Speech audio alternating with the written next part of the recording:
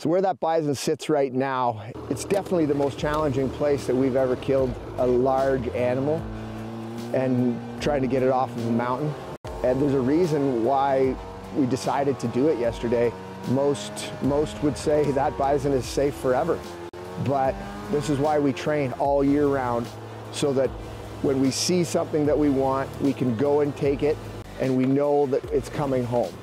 And we aren't going to quit until it's done. And now it's just taking one step at a time and putting 1 mile behind us and getting to it and getting the job done. That's kind of how we look at most of our hunts, is don't worry about what's going to happen after. Just take it one chunk at a time, and eventually you get it done. That's why we train all year round, is so that when the hard times come, you don't look at them as hard, you just look at them as another adventure. I would say third time's a charm, but this is about number 8.